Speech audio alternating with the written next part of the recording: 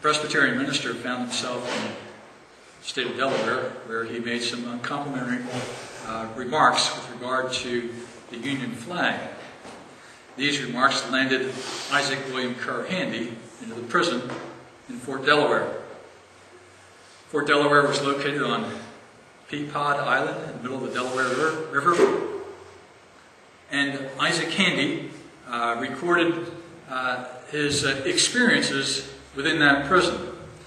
He published a book later on of his experiences called United States Bonds or Duress by Federal Authority, in which he reports the kinds of experiences he had within that Union prison.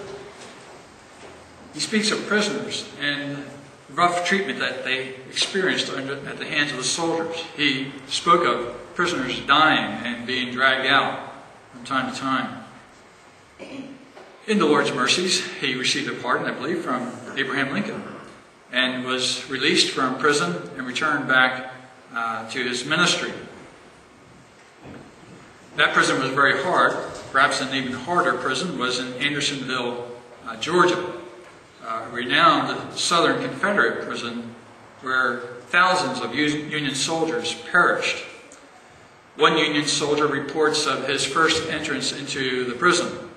He tells the story of walking into that prison and seeing there once hale and hearty men, strong, vibrant men, walking around as skeletons with their skin disfigured and covered with filth. He saw in the middle of the prison a swamp, and it was there that they had to wash themselves in waters that were polluted by their own excrement. Many of the men died there in that Union prison. The Confederates had a hard time figuring out why they were dying. Perhaps in part it was due to the fact that the food provisions were infrequent and poorly prepared. Perhaps too, of course, the unsanitary conditions of the camp contributed to the poor health.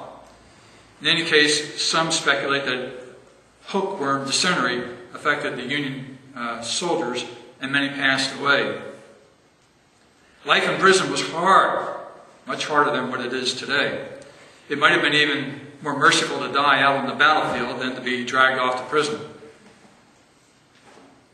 The Apostle Paul writes of the experience of those of us who were once under the law. We were imprisoned by the law.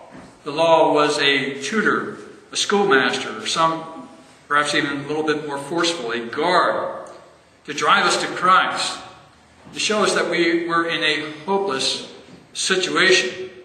These images of horror that we see in our own Civil War past are images that do not come anywhere near to seeing the spiritual imprisonment of the souls of men in the bonds of sin, under the dominion of the law, with no hope of escape on their own. But Paul, in speaking of the ministry of the law in the hearts of men,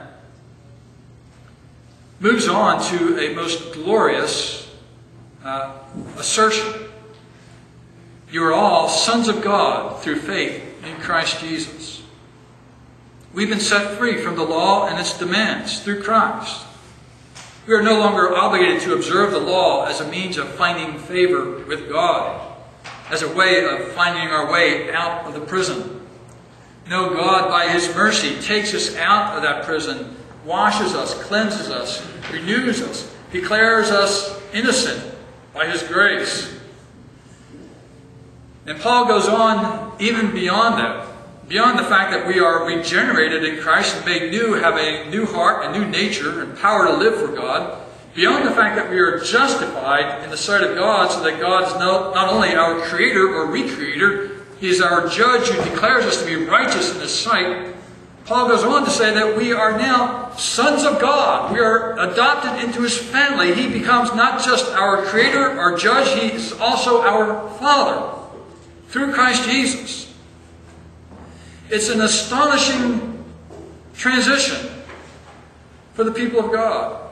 Once enslaved and captured in sin, once bound in the iniquity of sin, with no hope of escape, and now delivered freely and powerfully, renewed by God's grace, given a clean record, and even further brought into the very family of God. We are made sons of God. I rather think that the Gentiles who were hearing this, perhaps for one of the first times, at least for some, might have found that this language was astounding, impressive, amazing, and maybe raised some questions. How are we the sons of God? How does this come about? And what does it mean to be a son of God? Are we in some way divinized? Do we in some way become gods through the work of Jesus Christ? What did Paul mean by saying we are the sons of God? And perhaps even for Jews who were listening to Paul, the Judaizers who might have heard or read his letters, their first impressions of hearing Paul say that you are sons of God through faith in Christ might have caused them to step back a bit and say, Paul, what are you saying? Are you out of your mind? How can you say that we are sons of God? We are children of Abraham. Yes. But sons of God? That seems to be too much, Paul. You're going too far. It's a great blessing for us to be sons of Abraham. That's what we hold to, but to say that we are sons of God moves us much further along. What did Paul have in mind by describing the people of God as God's very sons? If we look at other places where Paul uses this same language, you will find in Romans, I believe it's chapter 10, towards the end of the chapter, where he quotes from the prophet Isaiah, the first chapter, where Isaiah speaks of us being called the sons of God. And so Paul found an Old Testament starting point for his understanding of how God would make us not simply the children of Abraham, but also his very sons. Going on from there, perhaps Paul learned the kinds of things that Jesus would say to his disciples.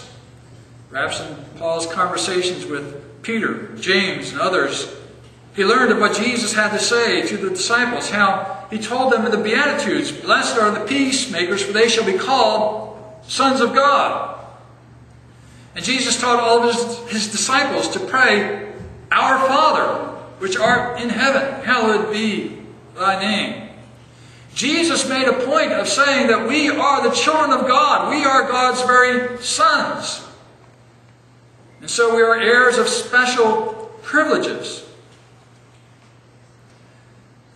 Perhaps that became all the more apparent, or perhaps even more importantly so, with Christ's resurrection.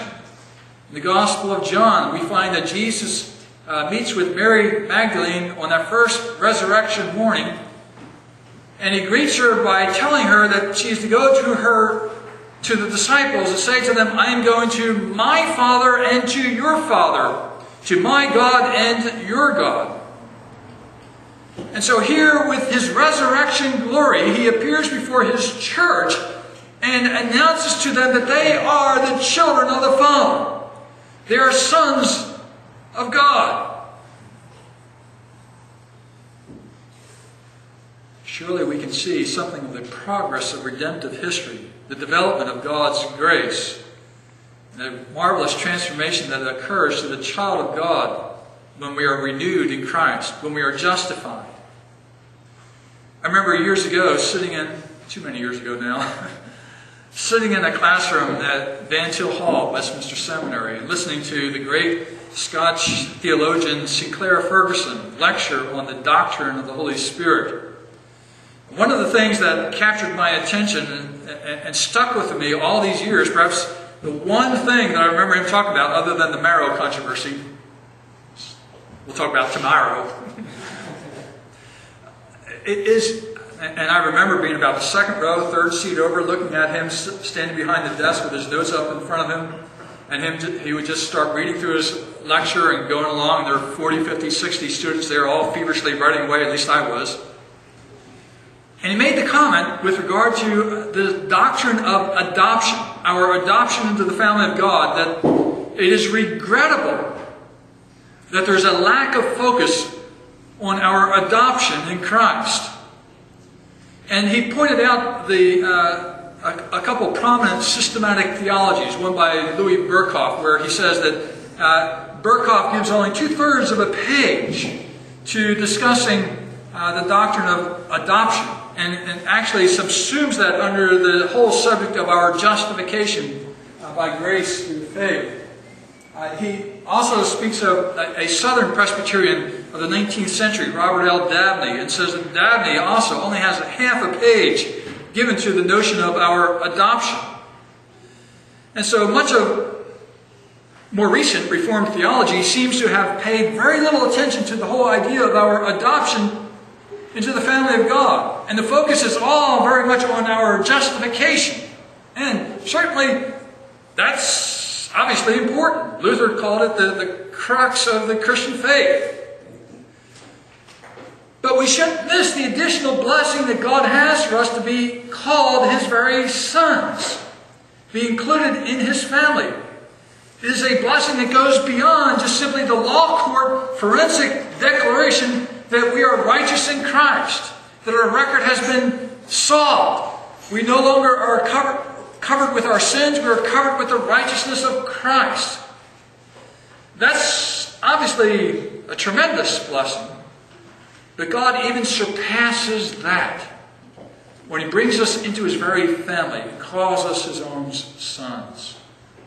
Now I want to note the language of sonship here in what Paul writes here. In the New International Version, the more recent translation which I have, it speaks of you're all children of God.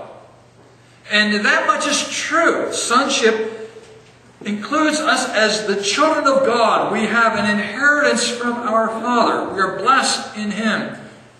He gives us His fatherly care, protection, and provision.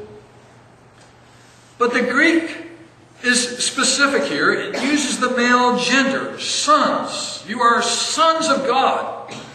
And Paul does not do that out of cultural bias or a sense of paternalism in any respect. Rather, it reflects the way that God has revealed Himself and His purposes throughout all of redemptive history, and the special role that sons had within families as those who would receive the inheritance from the Father.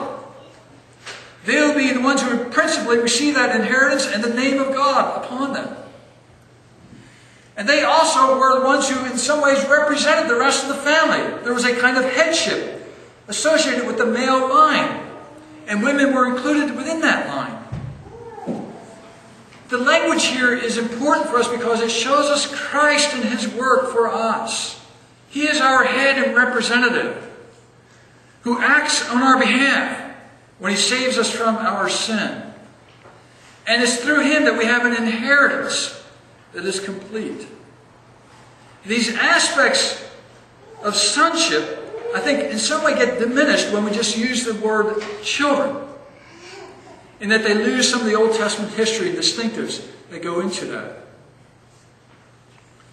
In any case, Paul describes us as the sons of God through faith in Christ Jesus.